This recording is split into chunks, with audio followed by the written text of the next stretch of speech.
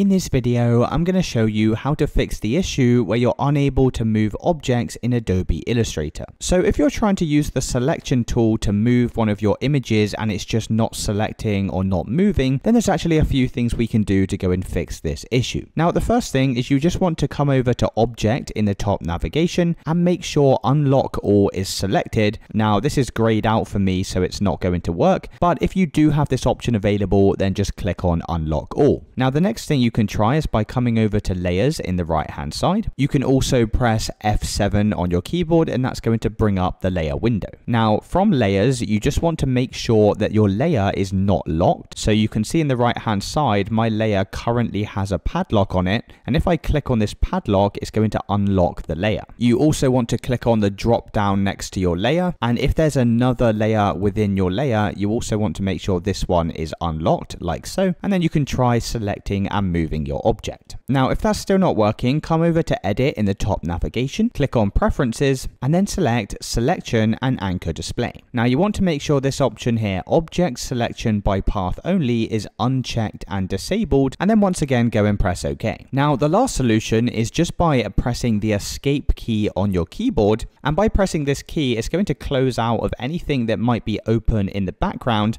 and then once again you can try moving your object, and that should have now solved that issue. And it's really as simple as that, guys. If you did find this video helpful, then let me know in the comments and I'll see you in the next one.